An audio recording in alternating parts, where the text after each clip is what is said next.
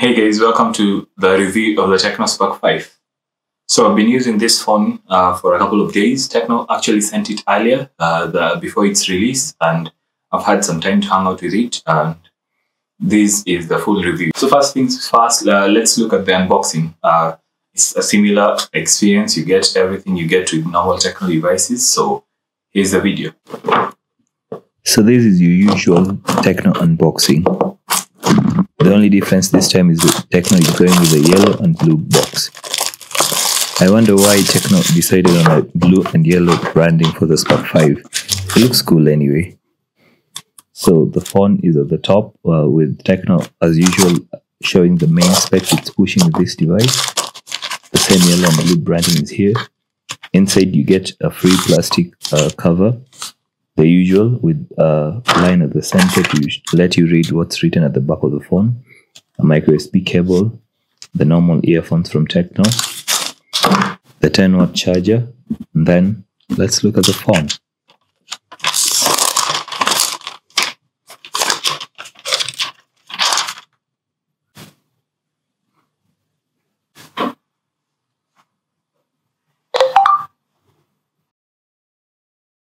After unboxing it, the first thing I realized with this phone is that it looks almost exactly as the TECNO Common 15.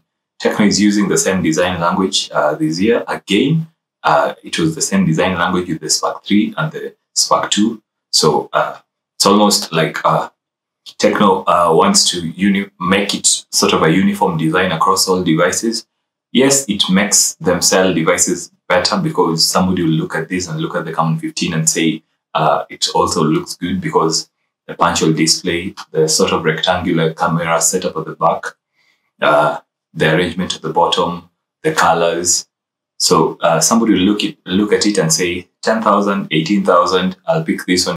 Yeah, so the fact that they look the same to me is not a good thing, but I know to many people it's a good thing. So TECNO is taking the decision to make devices look sort of the same because they want to sell more devices across board. So talks for them. But talking of that, remember Samsung is also using the same sort of design. So if you look at the S20 series and you look at the S71, A51, sort of the same design. A21 looks to also borrow the same design language, which is almost this design language. So it works. So yeah.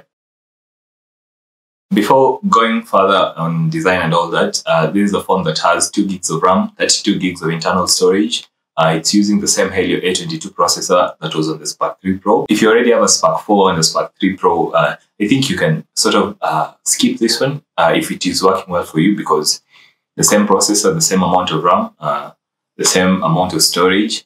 The biggest difference here is that there's now a 5,000 milliamp battery, and that's like a big bump. You know, we are moving from 3,500 on the Spark 3 Pro, 4,000 on the Spark 4, and 5,000 on the Spark 5. So that's a huge difference. Okay, there's also a Spark 5 Air. The Spark 5 Air is the device I'm really looking forward to because 7-inch display. This is a 6.6-inch display. Let me just confirm that.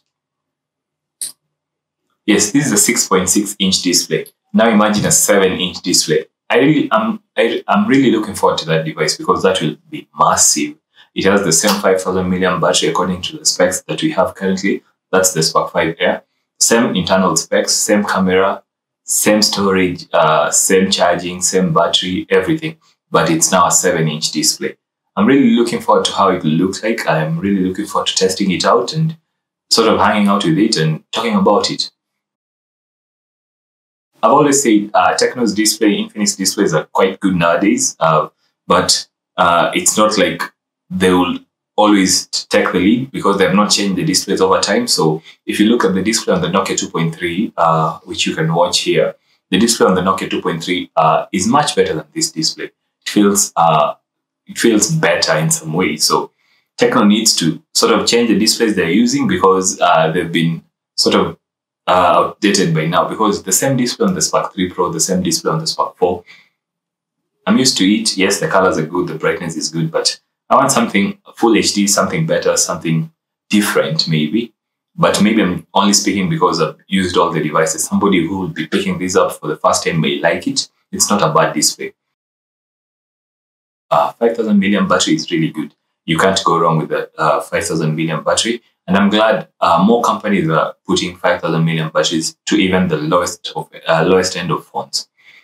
The only problem with the 5,000 milliamp battery is this, and you already know it, slow charging. TECNO hasn't included a fast charger here. You're only getting a 10-watt charger, and that's quite slow in 2020.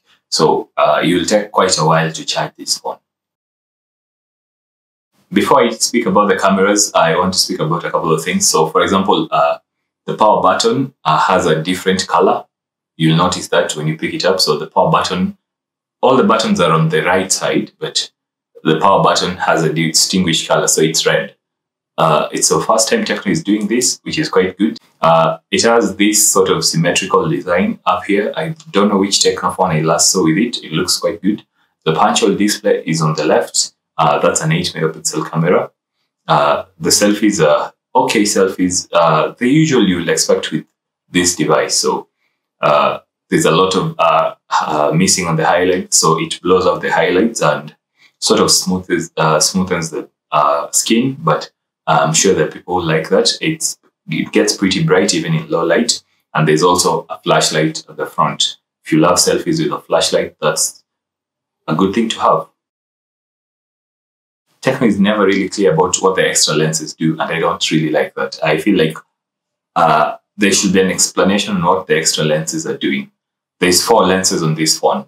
So the 13-megapixel main lens and 3 extra lenses. The thing that I don't understand is why the 3 extra lenses are there if they're not specified. Because if I open my camera, when I open my camera, I can get a macro lens. It's written here, super macro. I get the main 1x X lens, and I get a 2x lens. But I can't get a wide angle lens. I don't know where that is. So what are the 3 lenses behind here doing? I want to know that, because I thought one of the lenses will be a wide angle lens. There's no wide angle lens. And that's the same story with the Camon 15, the main Camon 15. There's no wide angle lens, and I don't know what the extra lenses are doing. So if you're picking this phone, please don't pick it up because of the extra lenses, because TECNO needs to be clear on what the extra lenses are doing. If you pick up the Y7P from Huawei, you'll find that every lens is accounted for. When you're using a lens, the camera app shows you how to switch to the lens and tells you which lens is actually being used. And that's good. On the TECNO camera, you can switch between the macro and the 2x lens. And you're not even sure if the 2x lens is an extra lens or it's just artificial zoom using digital zoom. So I would really like to know what the extra lenses are doing. In terms of the photo qualities you can expect from this phone, as usual, very close-up photos of flowers, of plants, of stuff look really good. There's a lot of detail, there's a lot of color, and the accuracy is not bad. The portrait photos are not quite good. They're the usual TECNO portrait photos you expect. So at the edges of a person, there'll be blowouts and it will look quite weird, but it works for TECNO. So maybe the people buying them will love them, but you can't complain at that budget price, that budget point over portrait photos. If you take photos like of landscapes of nature and all that, the photos look quite good. Yes, sometimes it overblows the sky, so you want to see details on clouds and all that. But if you're just taking normal shots where you want to see the details and stuff that is on the ground, not like very amazing photos and all that, you can take such photos here. So you're not buying this phone expecting the best of photos. You're just buying it expecting clear, sharp, sometimes over sharpened photos, but they look good and they can work for every for the basic instances you need this photo. You need a photo for. So this is not a dedicated camera phone. So don't get it because you'll get the best of cameras or the best of selfies or the best of landscapes. They look good, yes, at this price point, but they're not the best. In terms of performance, I'm sure you already know how this is going. It's the same performance you got with the Spark 2, the Spark 3 Pro with the Spark 4. It's the same performance you'll receive here. So same amount of RAM, same processor. The Helio A22 processor, like I said, with the Spark 3 Pro and the Spark 4, is a good processor. The problem is it's now dated. I wish TECNO went to the newer processor, but I'm guessing maybe MediaTek hasn't updated a new low-end processor. So that's why they're going with this one. But I feel like there's processor options that they could choose from and make it feel like a very new device, especially for people who love upgrading their phones year over year.